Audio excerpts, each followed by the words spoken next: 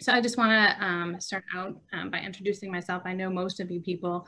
My name is Jamie Millspaugh, and I'm over a 10-year crew member here in Southeast Michigan, and I'm one of the co-chairs for the Professional Development Committee for the last 3 years. So we've gotten to put on a lot of great programs and really excited about the mentorship program that we've started up. I'm also a design director at Neumann Smith Architecture, and I've worked with a number of you amazing people throughout the years. And I'm also full-time mom to a senior this year, Avery, and my son's a sophomore at South Lyon East. His name is Carson. And so I also have some parenting experience as well. So I'm honored to be leading the discussion today with all of you, along with Lisa Drouillard. Thank you, Jamie. Yes, hi everyone. I'm Lisa Drouillard, and I've been a member of crew for 7 years. All of that time has been spent on the Professional Development Committee. I'm also project manager in the land surveying department at Atwell. And besides surveying, Atwell also provides civil engineering, construction management, and services and natural resources.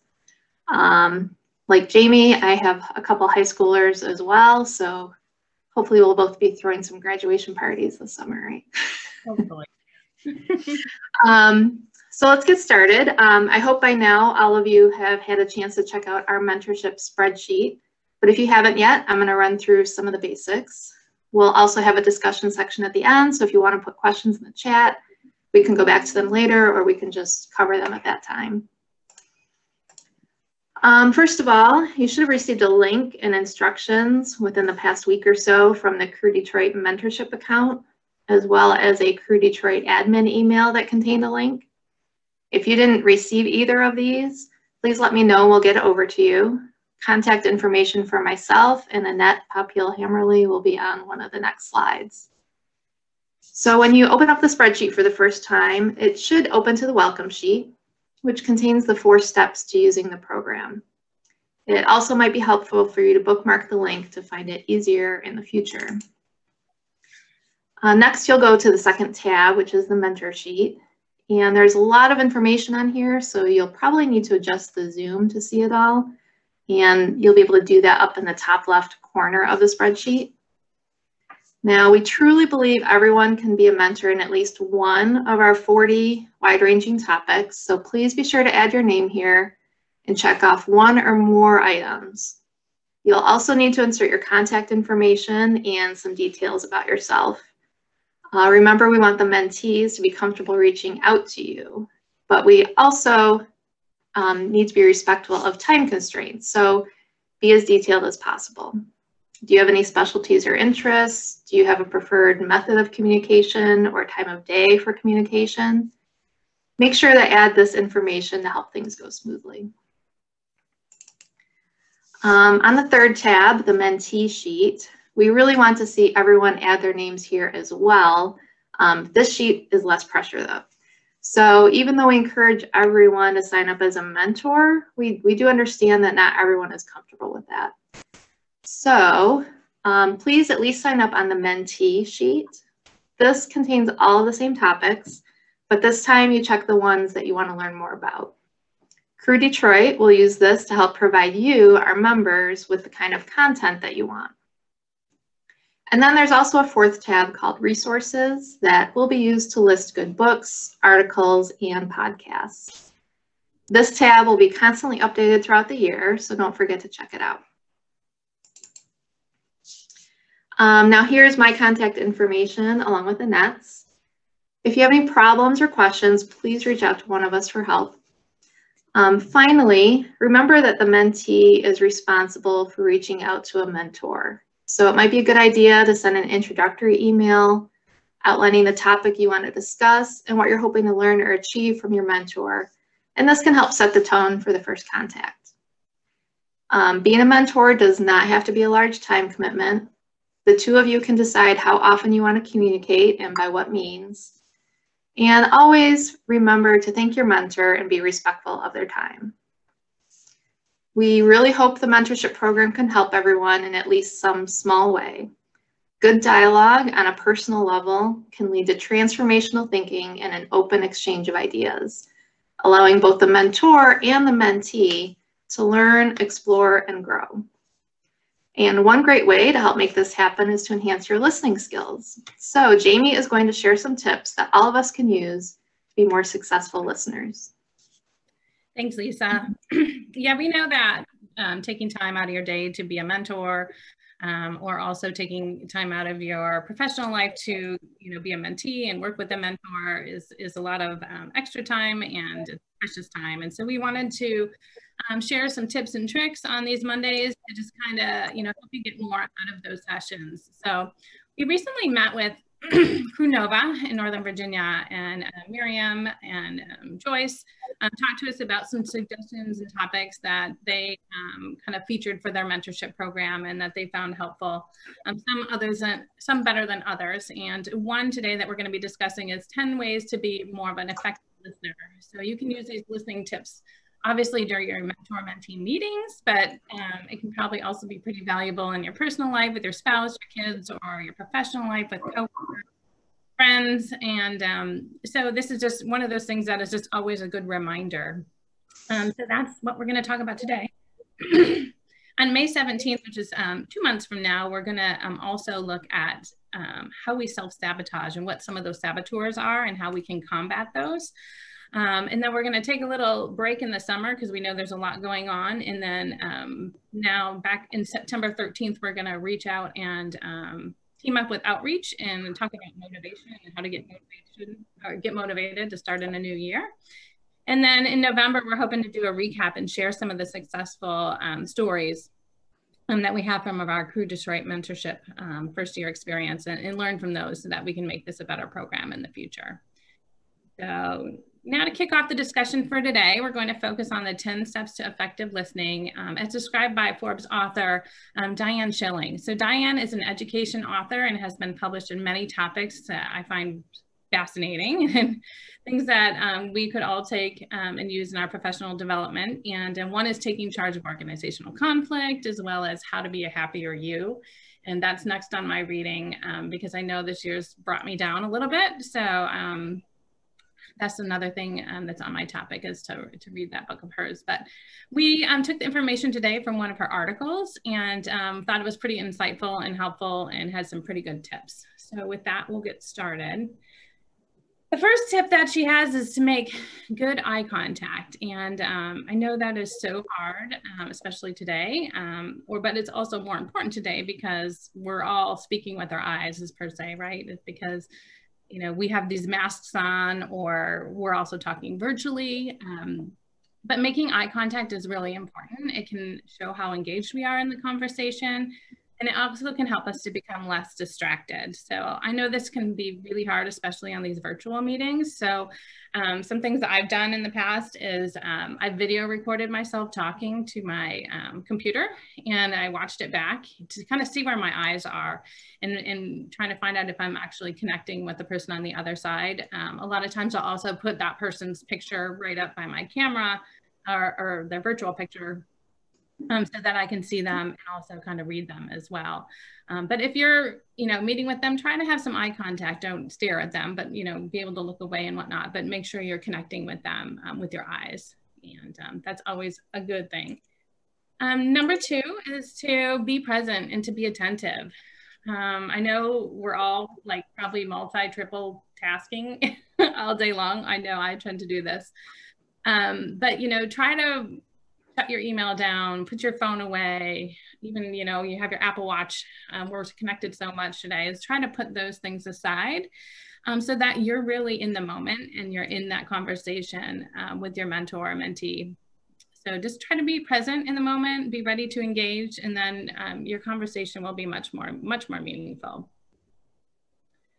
And then number 3 is to keep an open mind. I love this picture of these dresses because it was so fascinating to everyone, right? Is that we all don't see the same thing, really.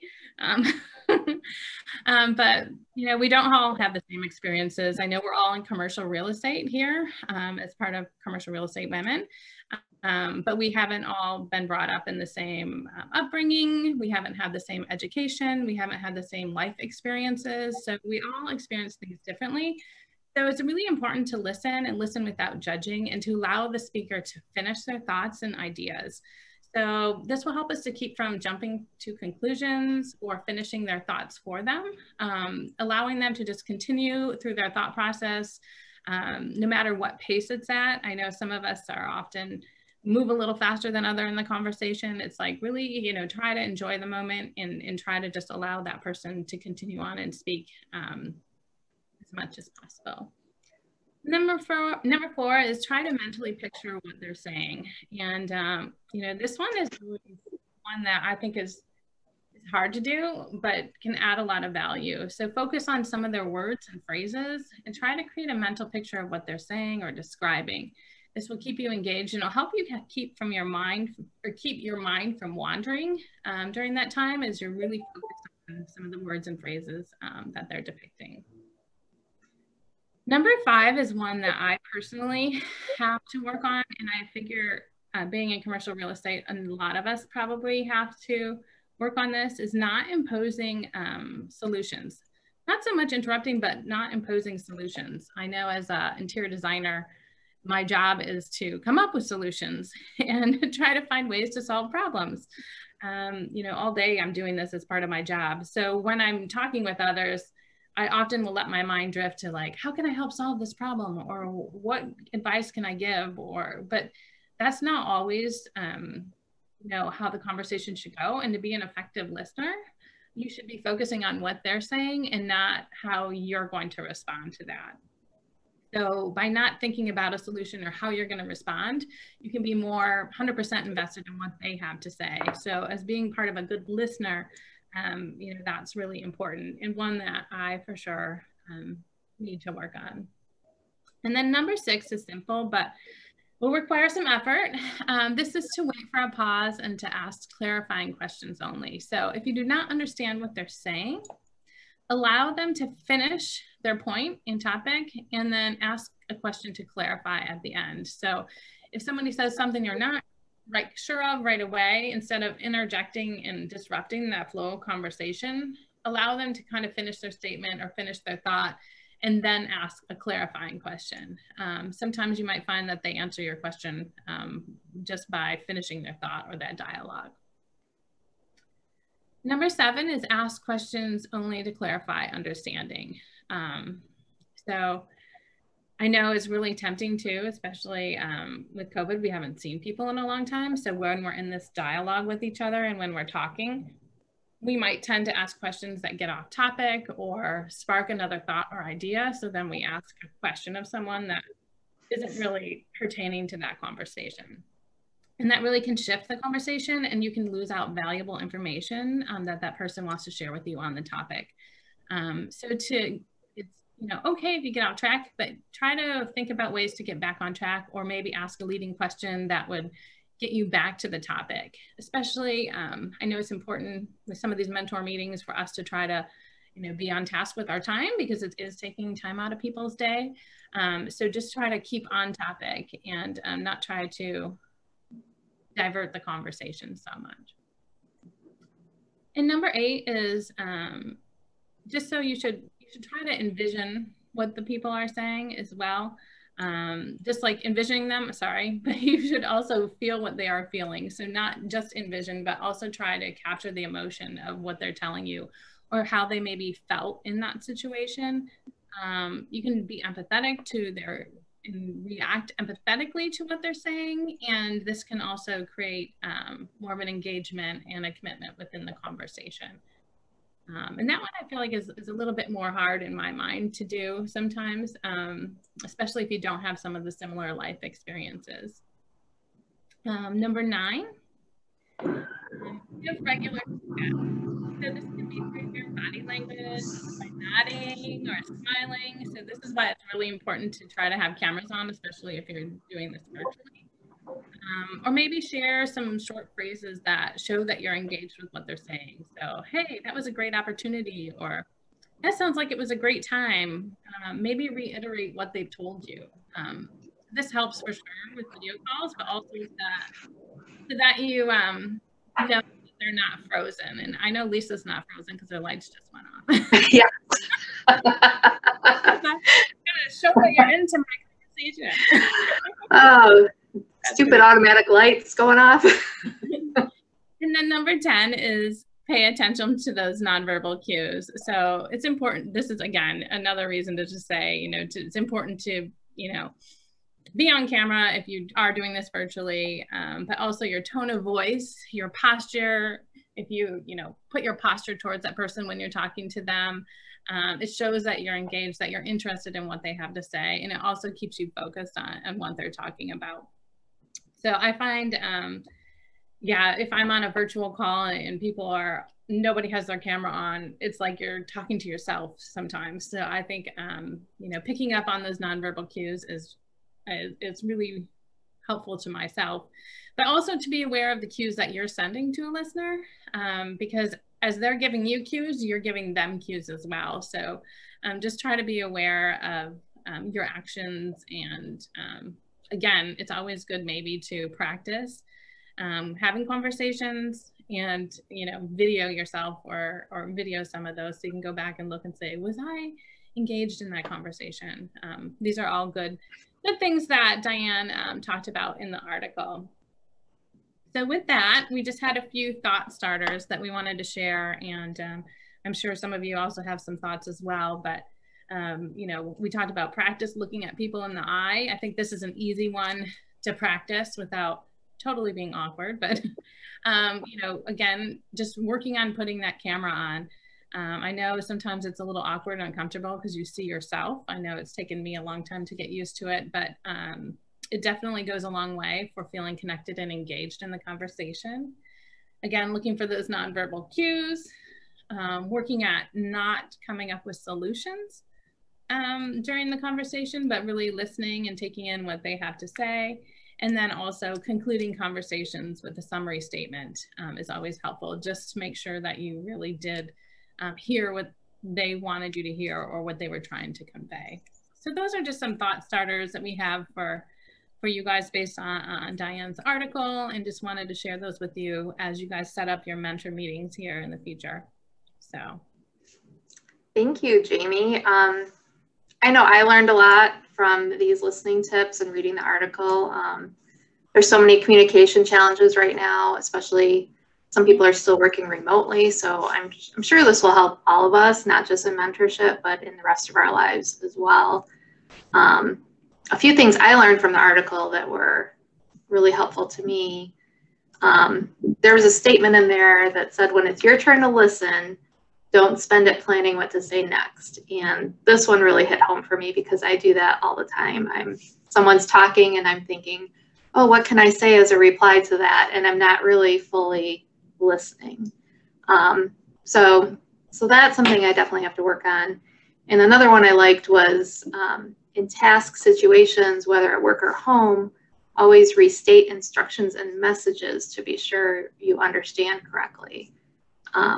I do try and do this at work sometimes, but I think it's helpful for all of us, whether, you know, with our spouses, our kids, or our coworkers. So that was another good one that I'm going to work on more.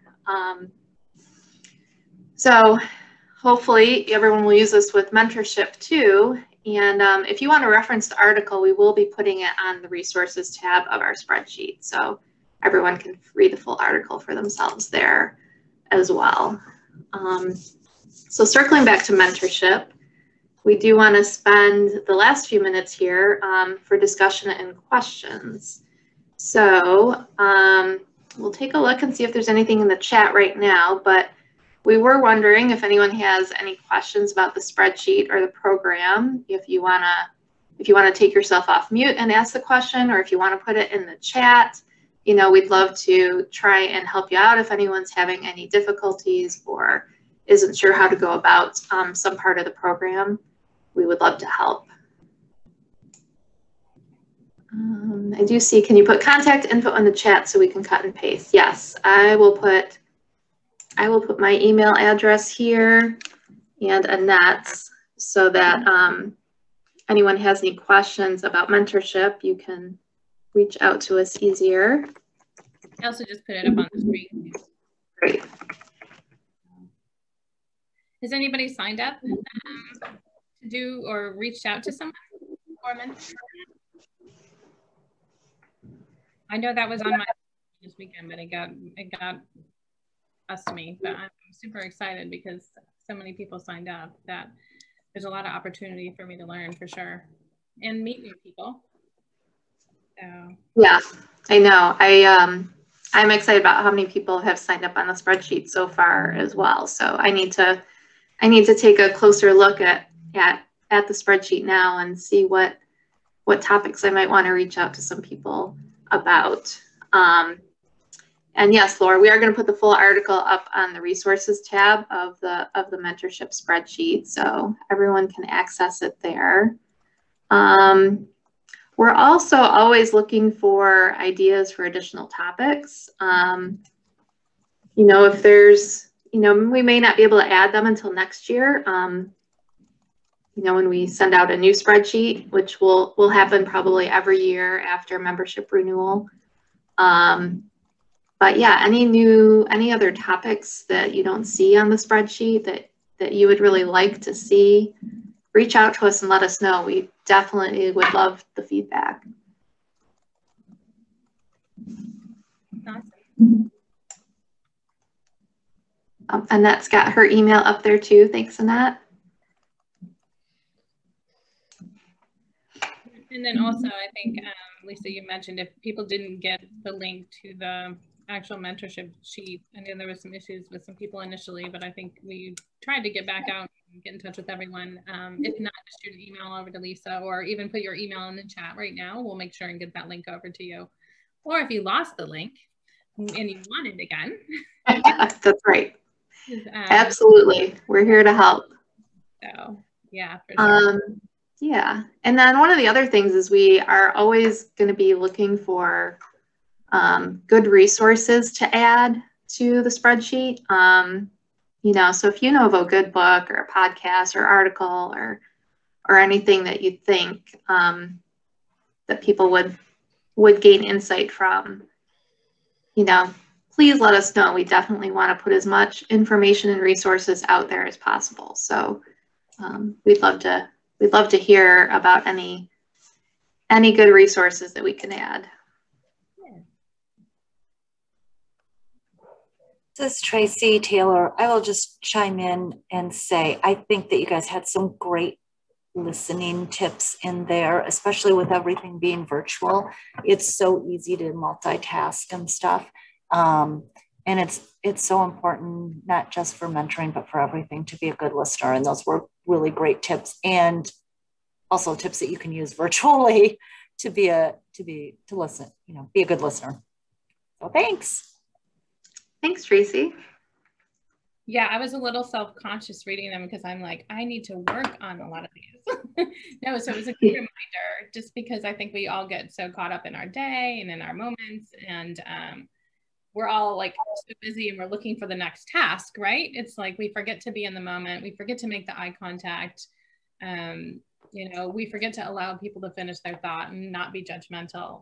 So I felt like it was a great article. And yeah, me too. Well, I don't really see any other questions. Okay, well, thank you so much for joining us, everyone. We really hope this short presentation's been helpful to you.